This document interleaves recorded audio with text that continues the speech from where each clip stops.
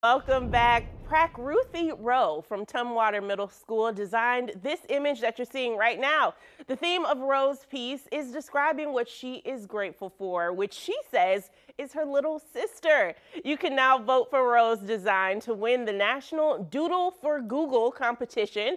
We have that link on coin.com. The student voted as the national winner will have their art featured on Google's homepage for 24 hours. That's so cool. Now, guys, Leah Johnson wanted to be a superhero growing up, but instead she just settled for being an award-winning author. Not too bad, if you ask me. And she's not doing too bad, all right? Her debut novel was one of Time's 100 best young adult books of all time. Jamie Hudson had a chance to chat with Leah about her new book, Ellie Engle Saves Herself. Check it out. Okay, super excited to be joined by Leah Johnson right now. Leah, first off, thank you so much for hanging out with us today. Thank you so much for having me. Yes, we're excited because Leah, I know that you've got this new book coming out and it's more middle school based, right? Yeah. I'm coming over from YA. I wanted to write a few more fart jokes than usual, so I thought middle grade was the way to go. That's great. Well, let's dive in. It's Ellie Engle Saves Herself. Tell me the overview of this book. Yeah, so Ellie Engle Saves Herself is about a 12-year-old comic book nerd named Ellie Engle who believes herself to be exceedingly ordinary. She thinks the only thing that makes her a little different, a little weird, is that she has a crush on her best friend and has no idea what to do about it. And then the night before 7th grade, there's an earthquake, and she wakes up suddenly with the power to bring things back to life with her touch. Oh, that's amazing. Where did this character come from, Leah? Well, I was an awkward queer Black girl growing up in Indiana, and so I really wanted to take a character like the kid I was at that age and put her in the center of her own big heroic story. We don't see nearly enough Black girl magic, and so I wanted to sprinkle a little bit of that all over middle grade. Love it. Well, what is special about, the friendship and the relationship really between Ellie and her best friend Abby?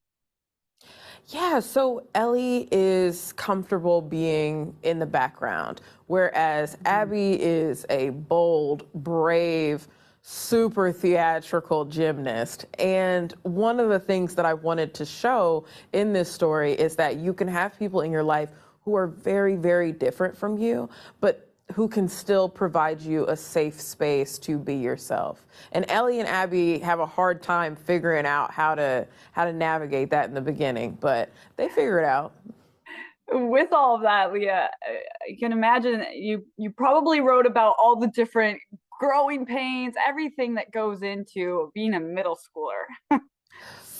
Middle school is a nightmare. I have to be honest. I don't know, maybe it was easier for other people, but for me, it was a mess, right? Yeah. And they're navigating so much. Like, not only are young people dealing with changing bodies and changing hormones and knowing that your community and self is different, but not really knowing what to do about that. But now, kids that are growing up today, even worse than when we were growing up, have to reckon with what it means to have your image all over the internet and what it means to lose sort of control over how people see you or speak about you.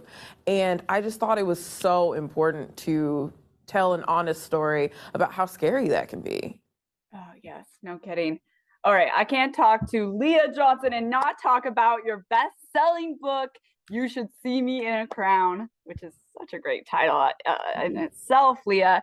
But what was it like for you going through that process? And I mean, I know you were a part of Time's 100 Best Young Adults Books of All Time.